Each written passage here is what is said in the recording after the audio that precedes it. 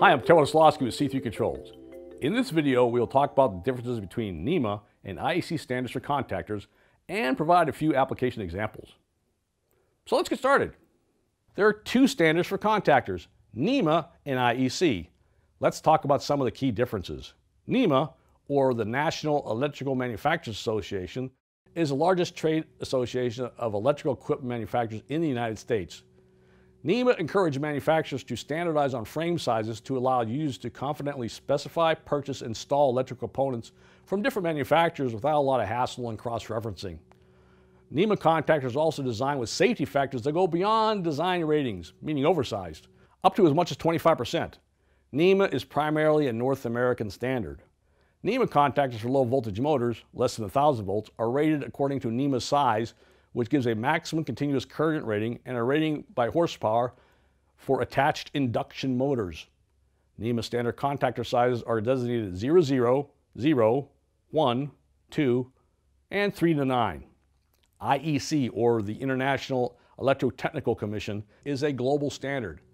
IEC contactors are not oversized.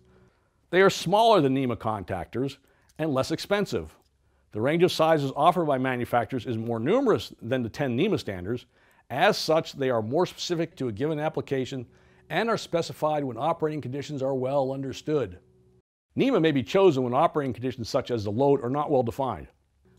IEC contactors are also finger safe, whereas NEMA requires safety covers on contactor terminals. Another key difference is IEC contactors react faster to overloads, but NEMA contactors are better at withstanding short circuits. People often mistakenly perceive NEMA contactors as more robust. In reality, this is due to their design being oversized.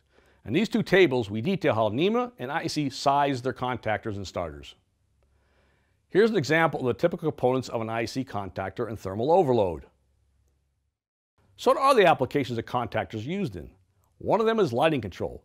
Contactors are often used to provide central control of large lighting installations, such as an office building or a retail building. To reduce power consumption in the contactor coils, latching contactors are used, which have two operating coils. One coil, momentarily energized, closes the power circuit contacts, which are then mechanically held closed. The second coil opens the contacts. Contactors can also be used as an electric motor starter or a magnetic starter. A magnetic starter is a device designed to provide power to electric motors. It includes a contactor as an essential component while also providing power cutoff, undervoltage, and overload protection. Here are a few examples of how a contactor is used in a single-phase, three-phase, and star delta motor configuration. In summary, a contactor is a special type of relay used for switching electric current on or off. They are most commonly used with electric motors and lighting applications. The use of a contactor provides a high level of isolation away from the high electric currents associated with those applications, protecting workers and equipment. IEC contactors are smaller and offered in a wide variety of sizes, whereas NEMA contactors are larger and designed with safety factors that go beyond design ratings by as much as up to 25%. IEC is a global standard. NEMA contactors are primarily used in North America. However, more companies are adopting IEC contactors.